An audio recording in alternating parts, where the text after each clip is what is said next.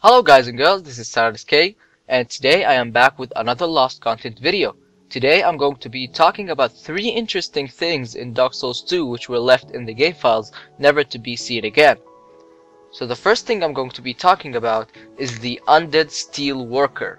And these are the enemies in the Earthen Peak and in the Harvest Valley.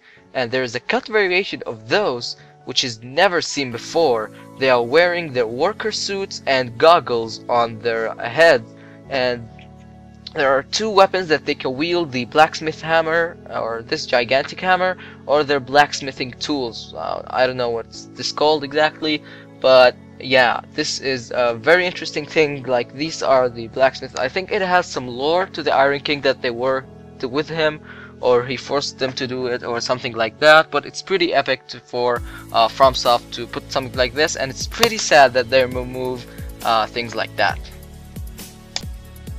The second thing I'm going to be talking about is the Duke of Tseldora, or the Lord if you want to call him. You meet this guy after you beat the Duke's Dear Freja, and you find him in the Lord's private room wielding a thrusting sword. But there is a cut variation of this guy wielding a bandit's knife, or a weapon that really looks like a bandit's knife.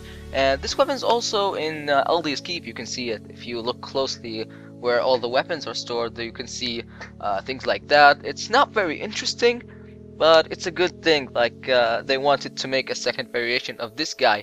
But the next thing is the Big Blast. You might guys know this already, but if you notice in the credits, you will find a voice acting for the Child Emerald Herald. Now, you cannot see the Child Emerald Herald in the game by any means unless you use modding. And as you can see her in front of you right now, this is the Child Emerald Herald. Now, her ID comes exactly after the original Emerald Herald, and you can know it is her by seeing her right eye, which is purple when she was grown up and when she was a child.